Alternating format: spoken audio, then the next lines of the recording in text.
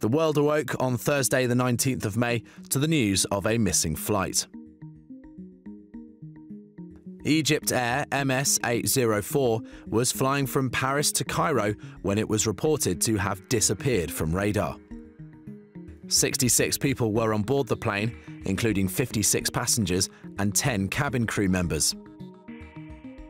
Initially thought missing, it later emerged the Airbus A320 had crashed into the eastern Mediterranean Sea. As the search goes on for the plane's crucial black box flight data, we explore how reactions to the tragedy unfolded online. Egypt Air took to microblogging platform Twitter to initially share news of the missing plane.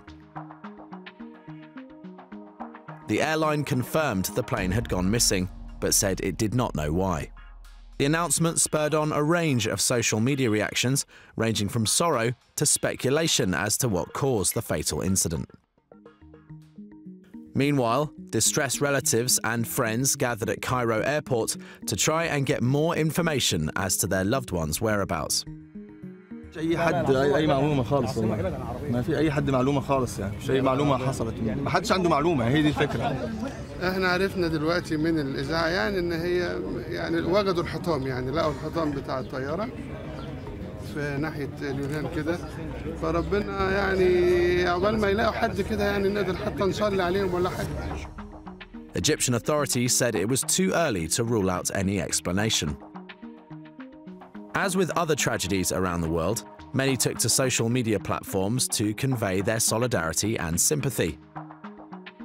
Thousands posted on Instagram under the hashtag #Pray for MS804. As the situation unfolded, Egypt Air also continued to use both Twitter and Instagram to update the world on the incident.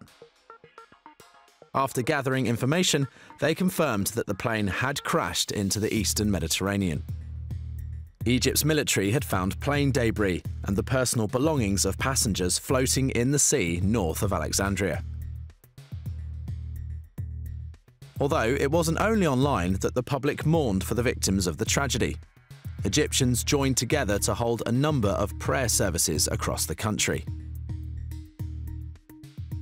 And President Abdel Fattah al-Sisi also offered his sympathies, though he warned against rushing to conclusions, saying again that all scenarios were possible.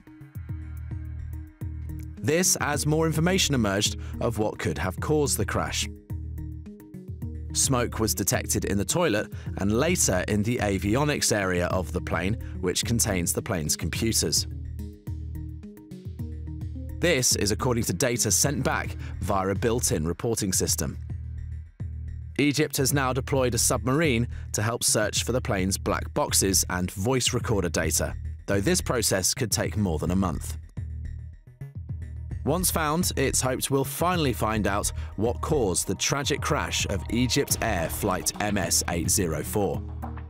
Answers which will hopefully bring much-needed closure to many of the relatives and friends of the 66 victims on board the tragic flight.